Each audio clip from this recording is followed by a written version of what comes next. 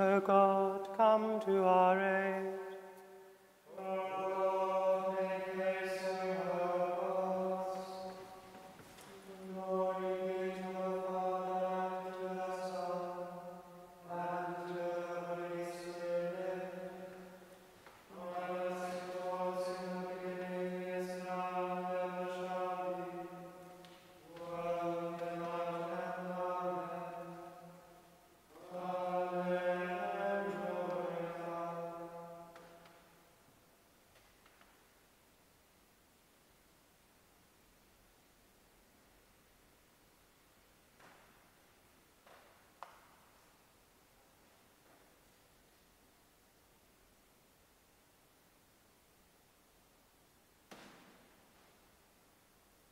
I confess to Almighty God, to Blessed Mary, Virgin, to Blessed Dominic, our Father, to all the saints, and to you, my brothers and sisters, that I have sinned this evening, in thought, word, deed, and deed, through my fault, and outside of my forgive me. May Almighty God have mercy on us and forgive us all our sins, deliver us from every evil, save and strengthen us in every good work, and bring us to everlasting life. Amen.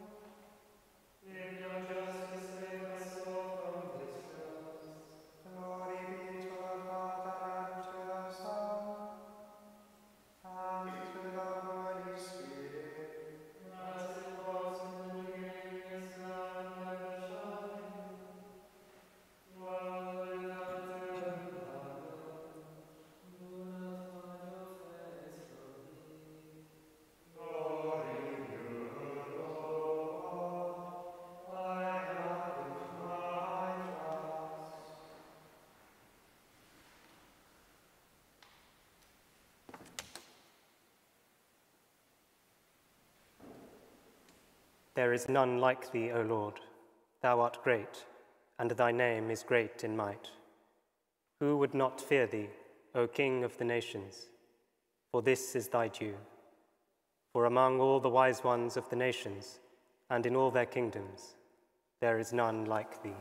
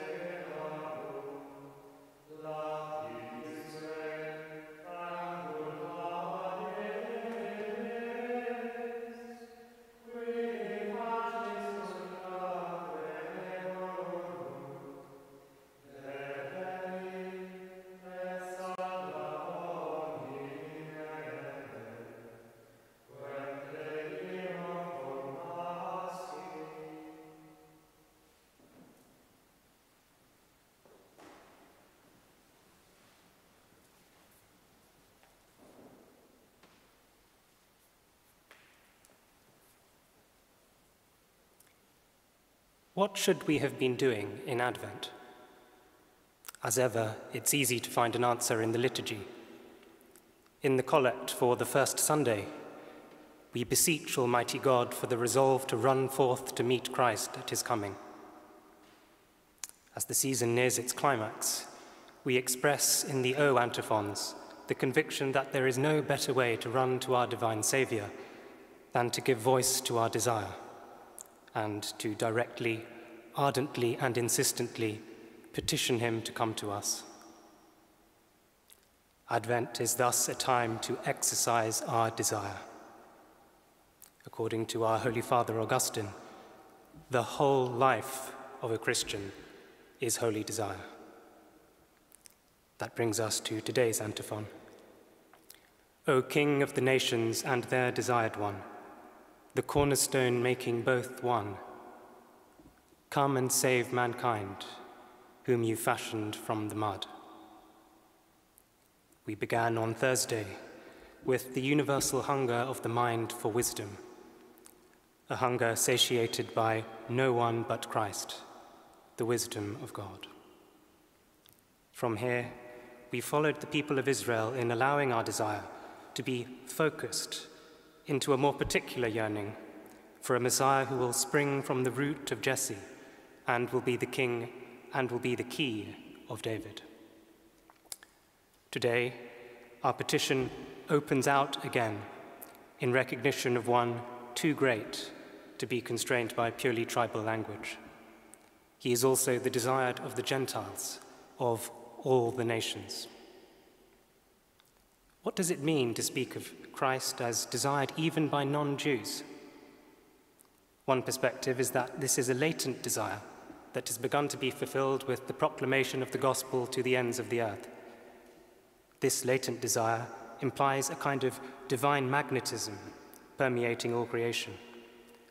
Our blessed Lord, after he identified himself as the bread of life, declared, "No one can come to me unless the Father who sent me draws him."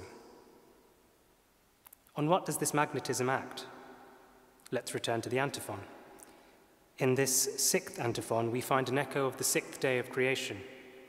We call upon the Saviour to save mankind fashioned from mud, fashioned in the image of God. Despite the disfigurement of sin, we still find that image in our rational nature, to which belongs that noble faculty we call the will, our rational appetite for the good. By it, we aren't merely able to draw near God, the good itself, but we are able to love him, and indeed to be united to him in love. Every human heart, then, is able to be touched by the divine love, and it is through our heart's desire that God wills that all be saved, even those yet to gain explicit knowledge of their Redeemer. The Magi have already set off on their long and difficult journey. Their profound love for the transcendent, cultivated through a life contemplating the truth and beauty of the heavens, has enabled the Creator to summon them by a star towards his chosen people. Soon, by their guidance, he will bring them prostrate before our incarnate Lord. Like the Magi, we must also be schooled by the messianic prophecies of Israel, the word of God transmitted by the great prophets and born of a genuinely effective longing can once again be deployed by us to effect something. I say their longing was effective because we can, in a certain technical sense, say that it merited the incarnation. I, of course, don't mean that their actions made God our debtor in any sense, but rather it was fitting for God to send his Son to take flesh in response to the cooperation of their hope. How extraordinary that God should allow human hope to cooperate, to be cooperational with his redemptive work. In fact, we can even say with the blessed apostle, by hope we were saved, because our own hope for salvation is a manifestation of saving grace. Formed by the same scriptures though it may be, we don't possess our common hope as a shared, bare fact. Our Lord comes to us by grace in precisely the measure that we are able to receive him. We need not despair of our cold, atrophied hearts that love and hope so feebly. Even an embryonic desire for Christ is enough. The unborn Baptist shows us that. True desire expands the soul and will soon make the heart leap for joy. Desire that enlarges the soul, that makes us truly magnanimous, is attention and not our own unilateral action. We love because he loved us first. On the cross, the Lord Jesus loved his own to the end, and so brought upon himself an overwhelming thirst for our love, that we might be caught up in that breath of love between Father and Son, which is the love of the Blessed Trinity. It is an unquenched thirst, for our God wills that all be saved. But happily, desire grows as long as it is unfulfilled. Fleeing the hound of heaven only hastens his pursuit. And so it goes too for our desire. We must also allow those moments when the Lord seems most absent to intensify our desire for him, so that he will find our hearts wide open when he returns. Only then will we be prepared to accept the consolation of his abiding presence in our souls, and to know the breadth and the depth of the love of Christ that surpasses knowledge. Let us pray with David, Lord, all my desire is before thee. O gates of my heart, lift up your heads. Let him enter, the King of glory.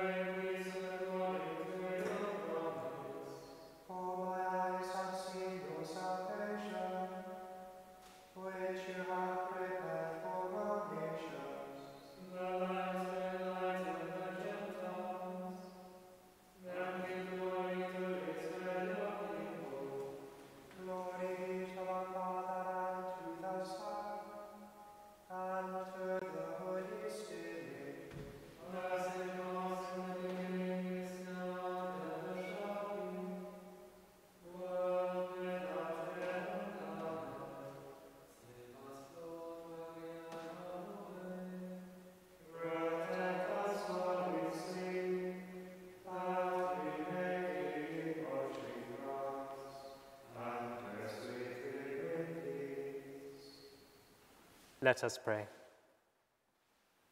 In your mercy, Lord, dispel the darkness of this night. Let your household so sleep in peace that at the dawn of a new day they may with joy waken in your name. Through Christ our Lord. May the Almighty and merciful Lord grant us a quiet night and a perfect end. Amen.